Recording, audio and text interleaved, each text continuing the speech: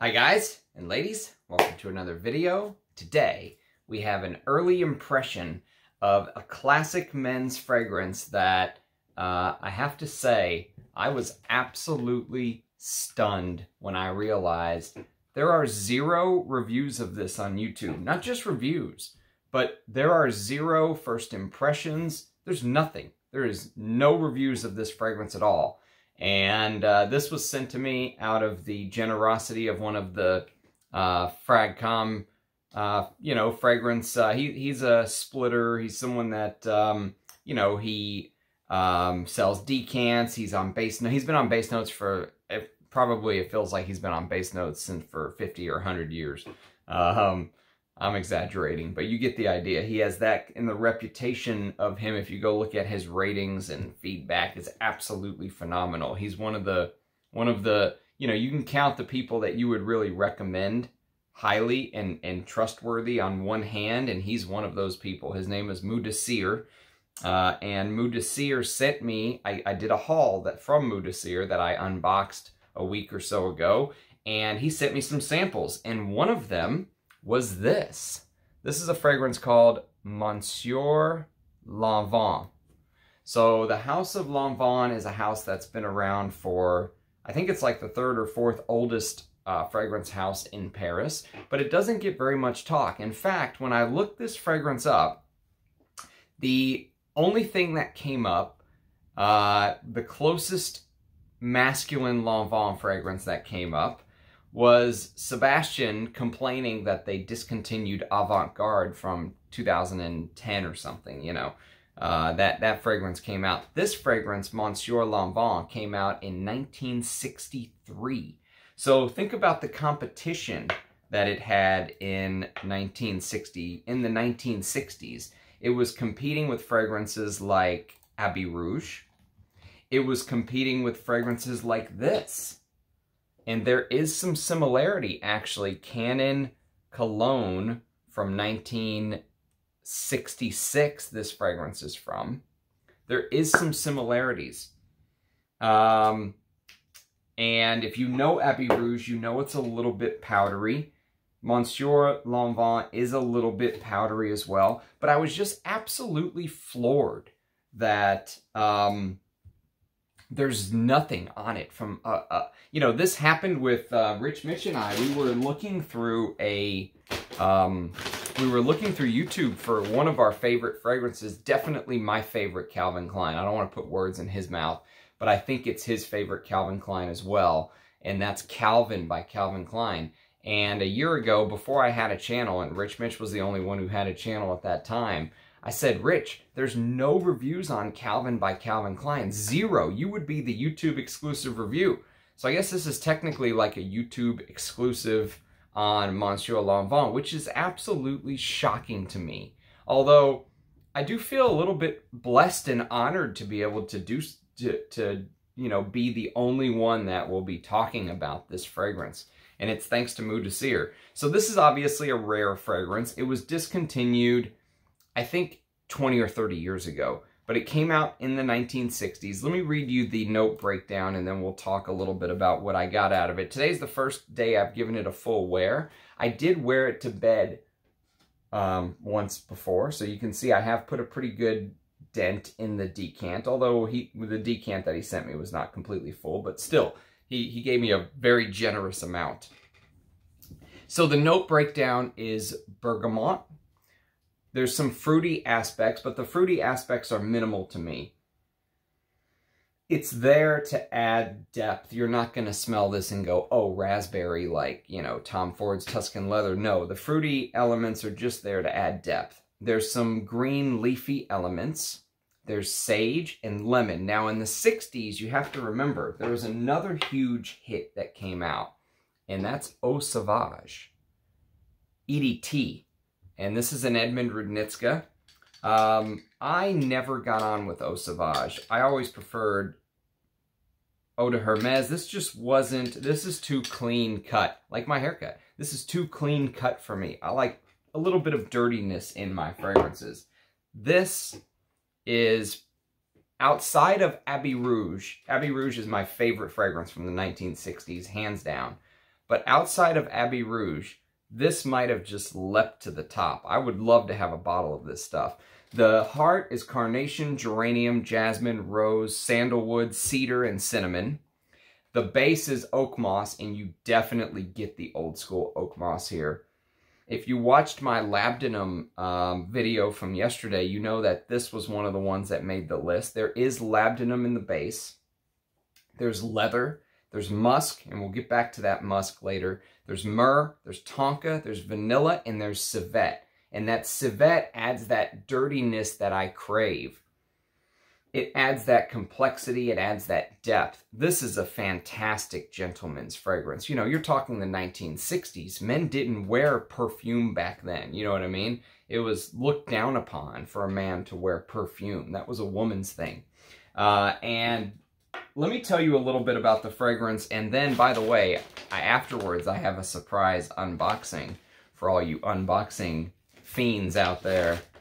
All right, so let's talk a little bit about the fragrance. So it starts off a little bit pissy, green, citruses, and you get a big dose of musk right out of the gate. And that musk, if you are familiar with old school musky fragrances, there's one fragrance that instantly reminded me of this fragrance, of Monsieur Lanvin, that I own in my collection. But I think the fragrance I own is inferior to Monsieur Lanvin. I think Monsieur Lanvin is a superior fragrance to this. This is Paul Sebastian Fine Cologne. Now, I'm not saying that this is a bad fragrance. I'm saying that the musk, I'm saying that this, okay, I was expecting this to be this when I bought it, okay? What is wrong with this fragrance to my nose is the musk is turned up too loud, which can definitely happen if you're not careful with musk. And there's a big, giant floral ylang-ylang note, I believe. I believe it's ylang. Some sort of yellow floral, maybe I don't know, Narcissus ylang-ylang. I don't have the note tree here, but there's some sort of giant floral with musk in Paul Sebastian Fine Cologne. And it does leave a distinct impression, but I don't enjoy wearing it. I never had that feeling today with Monsieur Lanvin. I have a 7-hour dry down on my left hand. And I have a 15 minutes ago, I just did a fresh spray. It's absolutely beautiful. It's stunning. And you know what else is stunning is the fact that no one talks about this. I would take this, if I had to go old school, I would take this over Chanel's Pour Monsieur, hands down. I was expecting this to be Chanel's Pour Monsieur, actually. I don't like the EDT of Chanel Pour Monsieur. People say it's classy, it's this, it's that, and it might be, but it's not for me. I keep it as a reference. It's like a museum piece for me. I very rarely wear it. Same with Eau Sauvage. Probably the closest impression I could give is if you took these two and you combine them together and you added a little bit of that dirty civet, but the opening is very 60s, 70s masculine. You get a big hit of that herbal, you know, sage. The geranium almost can add a little bit of undertone of soapy, clean, citrusy quality. The lemon and bergamot give that citrusy quality. I love the old school carnation. I love the composition. It's a masterful composition. This is done very well. And this is why, you know, I tell people all the time, if you're going to understand the fragrance game and the progression, you know, it's almost like studying history. You have to know how we got here before you can really understand where we're going to go in the future. You know, if you don't know the events of World War I, World War II, the Civil War for Americans, or whatever it may be, you know, if you don't understand what has transpired previously, it's hard to put things in their proper place. It's hard to give something the right piece of your mind, you know, or to really understand where someone is coming from. And so this fragrance is a perfect example of that, because Today, this fragrance is a niche fragrance. This fragrance is a $300, $400 niche fragrance. They put it in a fancy bottle and on it goes. But this is why I love vintage, because if I go look up the newest Xerjoff release or Boadicea, the Victorious, or whatever that insane house is that has like 500 releases a year, and you go to YouTube and you look something up, and you'll realize that there's 50 influencers trying to put their video out first or whatever it is on this garbage fragrance that, you know, the bottle it's in is better than the fragrance itself kind of thing. And then there's this. And there's nobody willing to put up a review or talk about Monsieur Lanvin. No one. Zero. No one even thought about it. And this came out in 1963, so it's not like they haven't had time. They've had time to decide what this is and what this isn't. There have to be vintage lovers like me out there who would go on the internet. I got this, and I went on the internet and searched it, and I was shocked. There was nothing. Dumbfounded.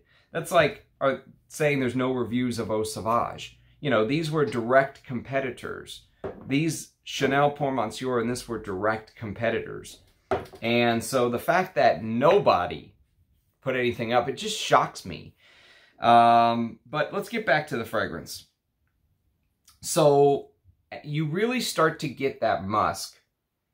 I would say in the opening, it's dominated by the citruses, the aromatic feeling sage with the touches of the green notes and the fruity notes. This is a very classy fragrance. I would have no problem wearing this to the office.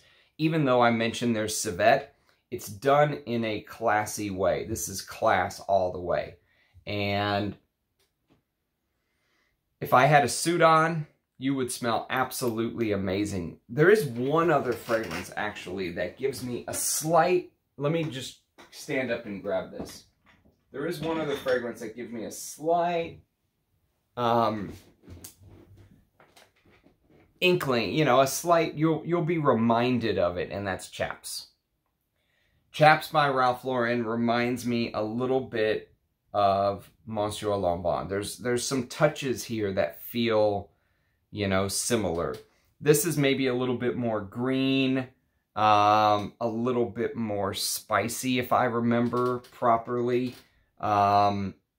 This is maybe a touch more powdery. Even though this does go powdery, that musk that kind of reminds me of Paul Sebastian's Fine Cologne is more amped up here. Now, powderiness was obviously a theme that started to take off in the 1960s. Abbey Rouge is a powdery fragrance.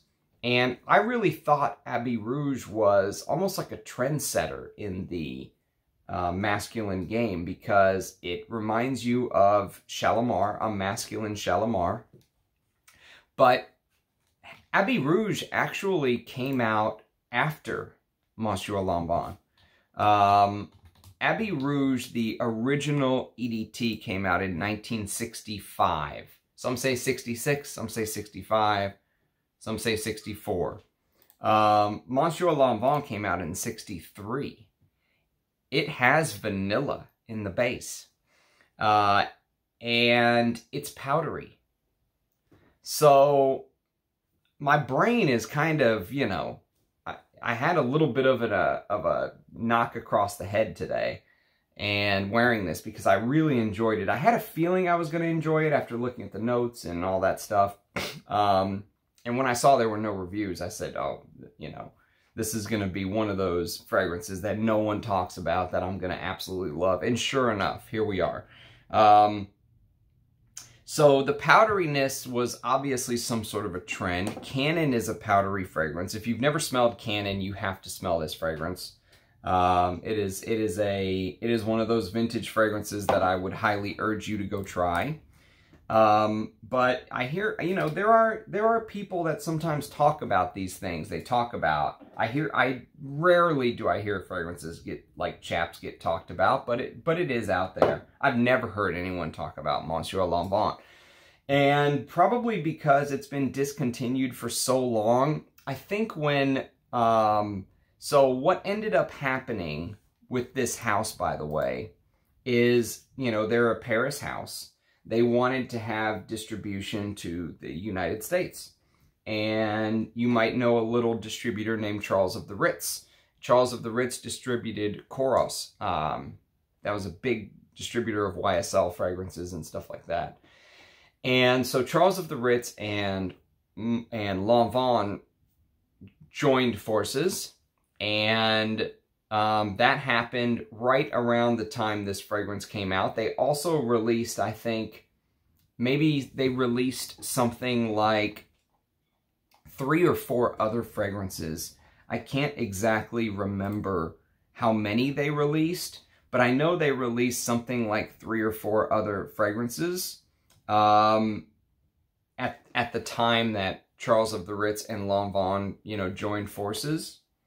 But this wasn't their first masculine fragrance, by the way. The first masculine fragrance was created in 1933, and it was called Eau de Lanvin, and I think that was more of a cologne style. That was more of a Chanel Pour Monsieur style, if you will. More of a cologne style. I think it translated to healthy water is what that basically meant. And so Charles of the Ritz kind of helped get the here we go. So the other fragrances they released when they hooked up with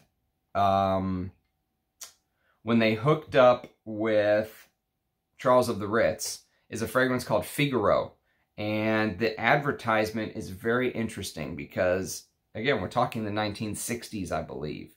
And it says, the beginnings of a new international habit. Okay, the beginnings of a new international habit. Now that Rouge, that habit name, I know it doesn't mean the same thing as French's Habit Rouge. This is an English advertisement, but just that they use that name shows you the direct competition that all these companies were kind of swimming in this pool. And Lanvin is a house that never gets talked about. I own Avant-Garde from 2010 or something, which I like. And I also own Arpège Pour Homme, which I like that fragrance, but it's clearly a take on Dior Homme, almost a straight rip-off. The cap even looks, you know, very similar to the Dior Homme cap. They tried to make it, you know, look similar kind of thing.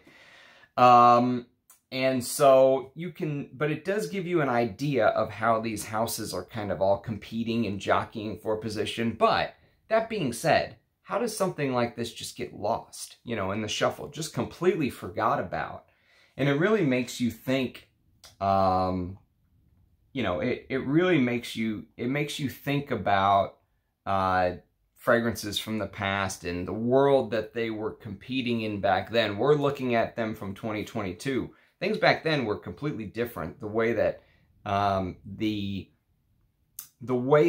the public perceived the fragrance. And so this is definitely a citrus fragrance at the top. You get the citruses because it's competing with other citrus fragrances. But this is so much more. And that's what I really love about it.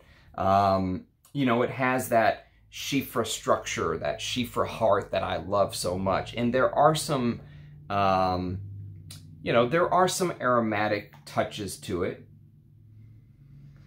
But it doesn't just go, you know, it doesn't just go citruses with some oak moss and some sandalwood like, you know, Pour Monsieur. It does more. It, the leathery labdanum, the styrax, the civet, that dirtiness, and, you know, it does have that green touch.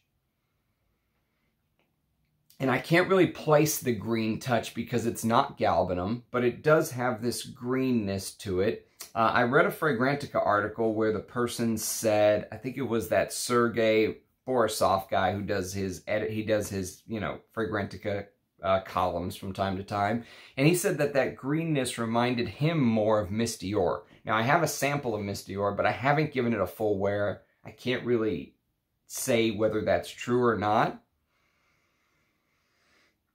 But, there is some very interesting greenness mixed with the citruses. And then you get that floral heart with the spicy cinnamon, the heaviness of the labdanum in the base, the leather, the civet. I love this fragrance. I would trade my bottle of Pour Monsieur for a bottle of Monsieur Lanvin right now. Just trade it. Just put this in the screen and take this out. You know, the thing about it is when you are a fragrance enthusiast and you're doing research and stuff like that, how would you know about this if no one's talking about it? How would you even know it existed to put it on your potential to sniff list? There are literally 0 YouTube videos on it, like I said. So, it's a lost gem to history, and I wonder, some part of me, you know, wonders how many of these fragrances are out there that, you know, you go to eBay right now and you take a look, and I think you can probably find bottles for, you know, whatever it is, $100, $200 or something. So the prices haven't gone insane because no one's talking about it. You know, it's the hype that really brings up the price, the pricing. But these kind of gems are floating around out there. So I think that if you like fragrances like Canon, now I will tell you Canon leans more towards that floral jasmine, more towards there's a frankincense note here, which is very important, which is not present in the Monsieur Lanvin.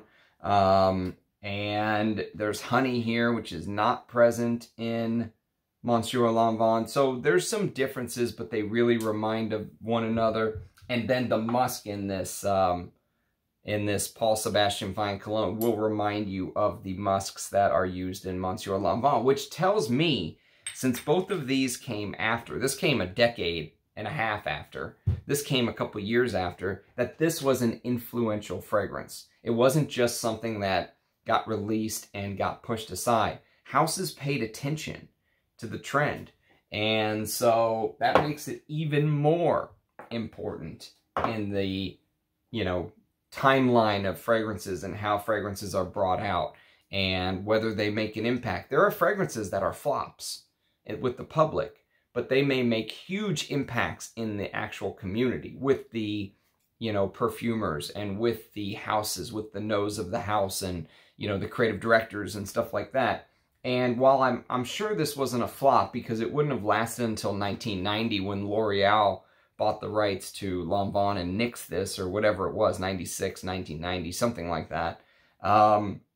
It obviously made some sort of a mark. It made some sort of an impression. So if you can get your nose on this, do so. I would highly, especially if you're somebody like me who enjoys the fragrances of the past, who, you know, if you're an old soul, you can tell you don't have to be an old man to like fragrances from the past. If you're an old soul and you have some gravitas about you, you have some experience about you, check out a fragrance like Monsieur Lanvin. I would probably have skipped this in the past thinking, oh, it's going to be another citrus-heavy fragrance like these two, which I don't care for these. Even though these are all-time classics, they're not my favorite, personally. This is personal opinion speaking. And so I probably would have skipped this thinking, oh, it's the 1960s. It's probably going to be something similar. No, this is a league of its own. The only other fragrance from the 60s for men I can think of that I would put above this is Abbey Rouge. This cannot dethrone Abbey Rouge. Abbey Rouge is a masterpiece to me, and that's that. But this just instantly wiped all the other 1960s stuff off the map, in my opinion. So that's an initial impression, but before we go, we have an unboxing. And we have an unboxing of something that I have no idea what this is. This could be anything. I do know it's fragile, but other than that, I have no clue. There's no return address. There's nothing on here. So let's see what it is, shall we? Let's open it up. See what we have. Unboxing night has been getting some work lately, eh? Okay, here we go.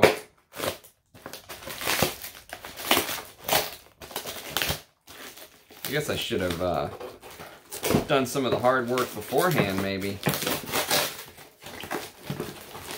What are you? Ah. Aha. You are important. Okay, let's pull you out. You guys ready for this? This is important stuff because these are Hermes fragrances. And anytime you get a new Hermes, it's a reason to celebrate. Okay, now, if you've been following my channel, or, you know, I jumped on a couple live streams with Eugene, and he was talking about this fragrance for the longest time. This is Rouge Hermes. And this is a newer bottle, you can tell. There's actually no, I was going to say, where he took the sticker off or whatever, so you can't really tell. This is Rouge Hermes. And,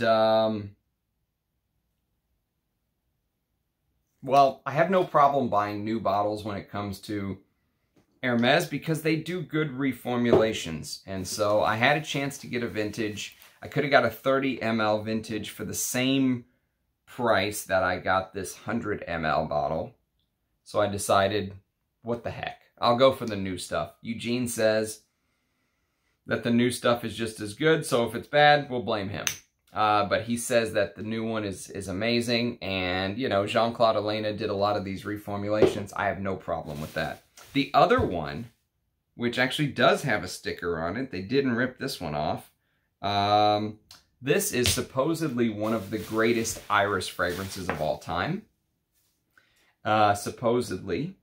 This is Hermes Hiris.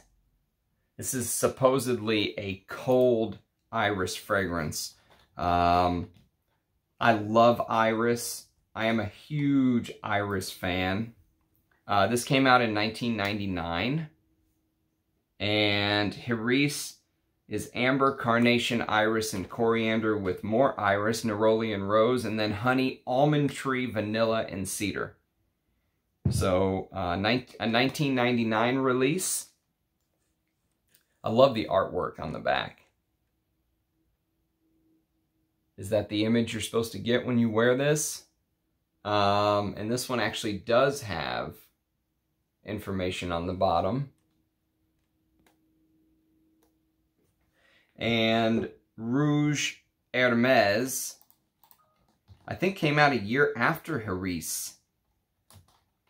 Rouge Hermes, 2000. Yeah, so this is 2000. Floral, spicy with iris, rose, ylang-ylang, resin, sandalwood, vanilla, cedar, labdanum, and myrrh. This could have made my labdanum video. But very excited to try both of these. They are both targeted towards women, by the way. But they are both so important. The House of Hermes is just such an important house that as a reference, you have to, you know, have these on your radar. And, you know, I did my old usual, hey, if I buy two, can I get a better deal? And it worked out this time. So, you know, very excited. You'll be hearing about these over the next weeks and months on my channel. And it is May, so we will hopefully do a Muguet video. Well, May is Muguet month, Lily of the Valley month. So I plan on honoring that. And we'll have a This Is Not a Top 10 Muguet by the end of the month. So thanks for watching my early impression, first impression on Monsieur Lanvin. I can't believe it's a YouTube exclusive. I don't think I saw any other videos, but hopefully I did it justice. I probably didn't, but at least it puts it on the radar for people to try to smell. Get a sample of this, get your nose on it. I will be probably hunting a bottle if I can find one, you know, respectfully priced. And it's definitely one, if you have my taste, that's one that came out of the blue. Thank you, Mudasir, for sending that to me. Very kind of you. Thanks for watching, everyone. Keep it under 30 minutes today. So cheers, and I'll see you again tomorrow with another video. Bye, guys.